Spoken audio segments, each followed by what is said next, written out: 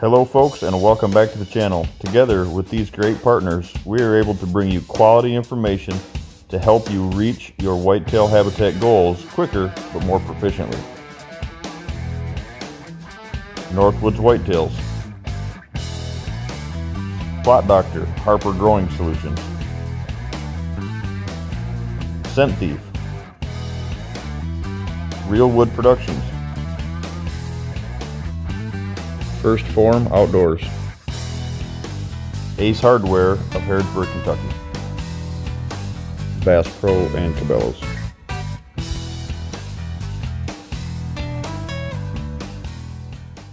So today, guys, we're going to dive right into a topic that is very important to me, because each and every year I see a lot of folks that reach out that have tried to do a bunch of their improvements themselves, which I'm all for, hence the reason we have the channel, right?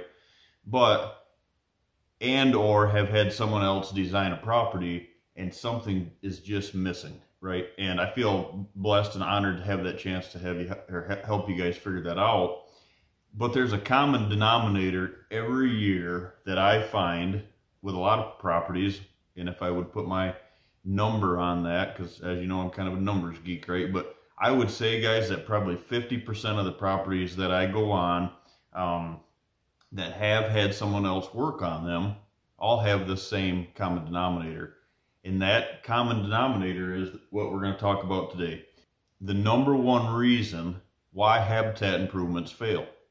So there's a lot of things that we could talk about today, guys, about the failure. Probably one of the biggest, right, is improper placement of food sources, whether that's ag or more popular, a food plot, right?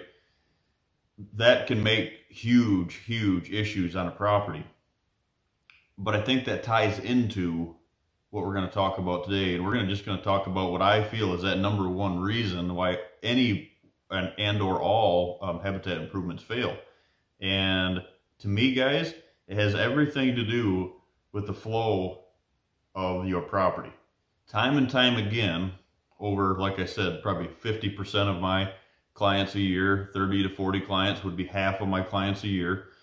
Each and every one of those that are struggling have this same problem, and it's the flow.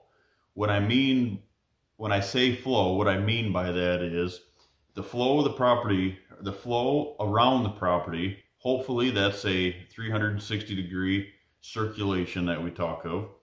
But on the other hand, if it's not, you have to realize that all properties just don't, that can't have a 360 degree circulation. So there are some of those out there. But when I put the emphasis on flow, guys, what I mean is having a property that when you set that farm up, setting the flow of that property has everything to do with where that habitat is placed.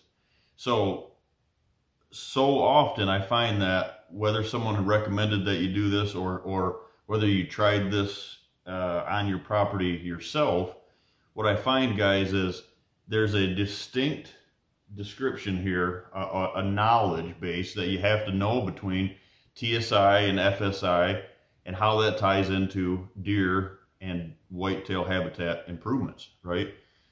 Like I said, time and time again, I find that common denominator is that the property is enhanced to make it great for the deer, but it's not great for us to hunt it when the deer want to be there.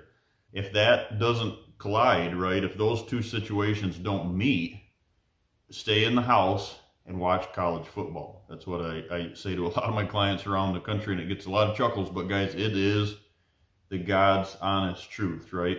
It's time and time again, I go to these properties and it's like the habitat might not be bad, right? The problem with it is it's not in those right locations where you can actually hunt that stand location, and that habitat improvement that you've done is leading that cruising buck, let's say, to a point of impact, right? To a getting him in trouble, that final destination, if you will, for him, to get him in trouble because they live and die by their noses.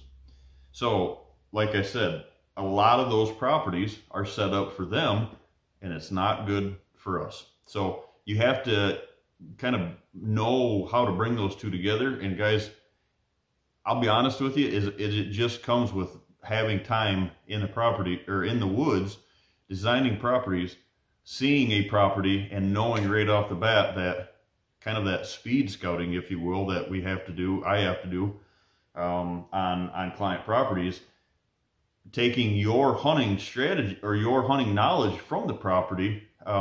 Maybe it's a new property, right? But my mind has to go immediately to how can I put you in a place and how can I put them in that same place at the same time? So what dictates that, right, is wind and thermals, right? Your access, your in and out plan, being there in that stand, taking advantage of the thermals and the wind being good for you and that being good for him. It sounds simple, but you would be shocked on how many clients or how many folks that reach out to me and how many folks I talk to around the country as a whole set the property up, and there's a couple things here that I see each and every time. And until you see that, until we diagnose that, until I tell you that is the problem, that light bulb doesn't go off. And once it does, your success on your property, like I tell all my clients, that the first step into your property after the design, I hate the word guarantee, but I know I can get you 50% better than what you were before I was there. And the reason for that is, guys, it's a new set of eyes. A lot of the things I do is a lot of different ways of hunting, right? Strategy. But when I bring that light bulb, turn that light bulb, flip that switch on for folks, right? You'll never ever hunt your property and or any other property the same ever again, because you're looking for these things.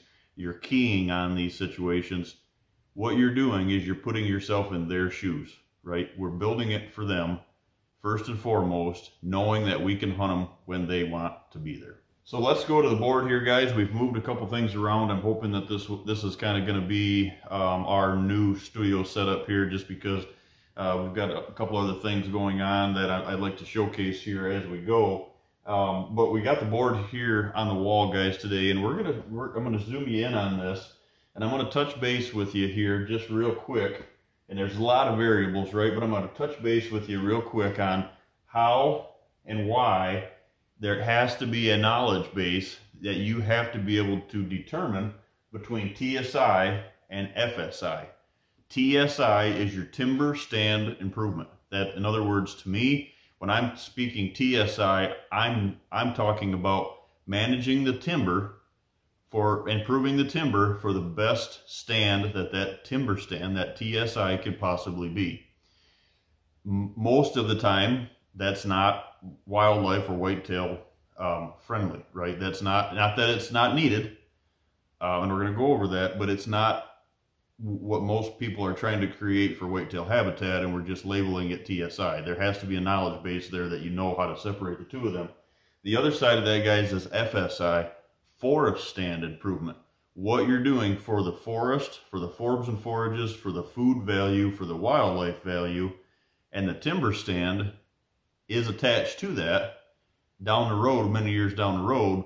But the forest stand improvement is what you're creating for that forest floor, beneficial wildlife and whitetail habitat at nose level, right? 3 foot and below.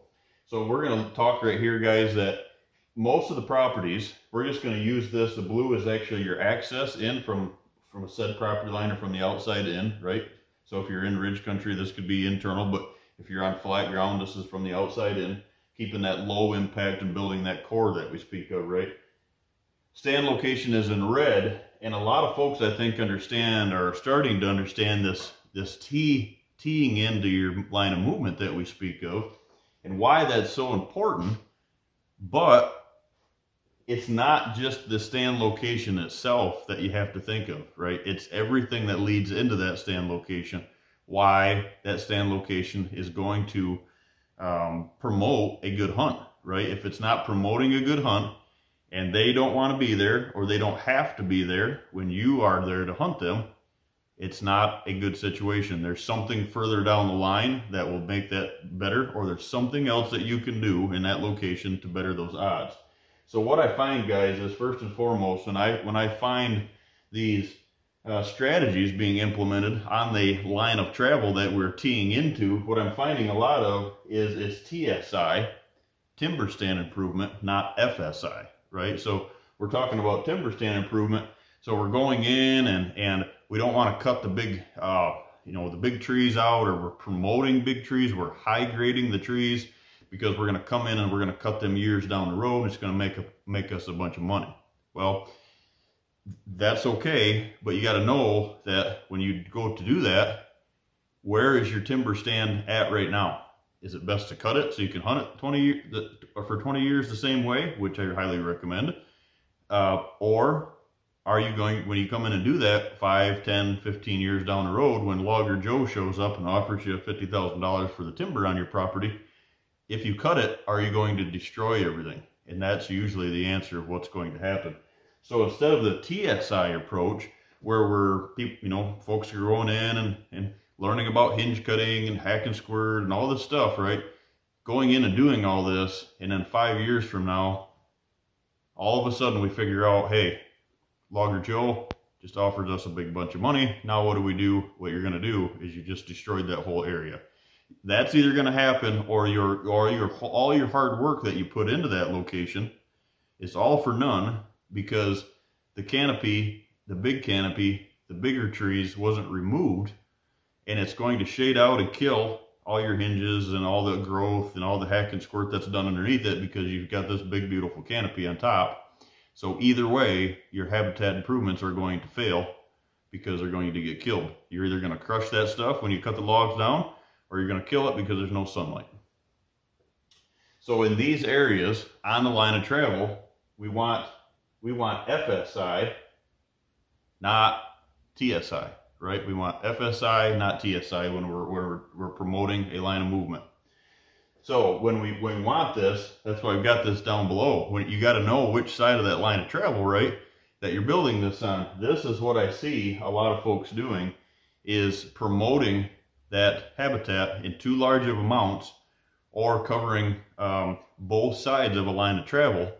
And if I'm in a stand location here and I'm hunting this, let's say this is north, and I'm hunting this on a north, northwest, northeasterly winds, which is, the perfect situation, right? But I'm hunting that on that wind, and this pocket on both sides of me, there's habitat on both sides. You have to stop and think, can they be there when I can't be there to hunt them? And the answer to that is yes. So immediately the brain needs to go to which side of that is. So what is it, right? It's FSI, not TSI. And what side of the line of travel does that need to stay on? It needs to stay on the line of travel that's best for you. So obviously on the opposite side of your line of travel. So when you're there, it's good for them, it's good for you, and you're both able to be there at the same time. So keep that into mind, guys. So in other words, this goes away, right? We need to promote that. We need to promote them enhancements on the right side. So here's the same situation. FSI. FSI, not TSI, right?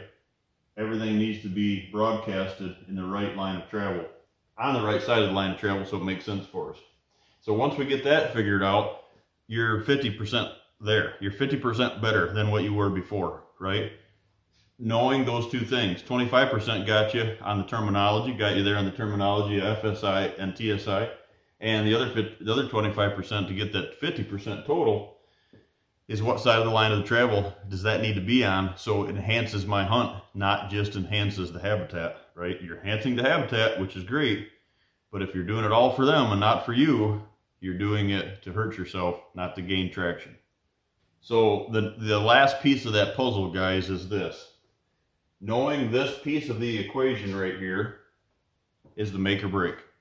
Knowing the difference, like we talked to before, the FSI and TSI.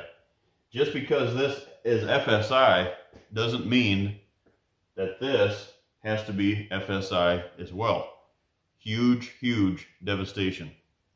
Way too much FSI going on down here and not TSI going on down here, creating way too much behind the stand location. So Here in this location, and any location that is from your stand and through your approach or to your stand and back, what you just walked through, is not FSI. That has to be TSI, timber stand improvement.